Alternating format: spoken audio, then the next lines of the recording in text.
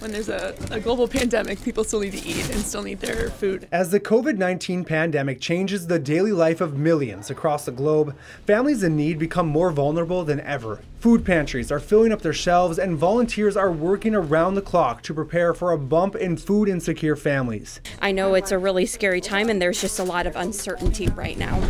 Father Mike Eckley with Omaha Catholic Charities says the impacts of this virus go beyond our health. Now with school out, families in need have to put more food on the table. When they weren't really ready for them to be there for breakfast and lunch during the school day, now they're going to be home and there's that greater need. As food banks rush to stock up on canned goods, they're also navigating safer ways to serve. In normal circumstances, those in need would come to the pantry to pick out their own food selection. However, now with the increase in COVID-19 cases, the charity is filling up boxes for pickup to help reduce exposure. And this is a way to keep our volunteers and our staff healthy and safe, and a way to keep our clients healthy also. Michaela Shuley, Director of Emergency and Supportive Food Service with Catholic Charities, says they serve 250 to 300 people in a normal week. She adds the time is now to prepare and support all people during these difficult times. Stores are limited right now.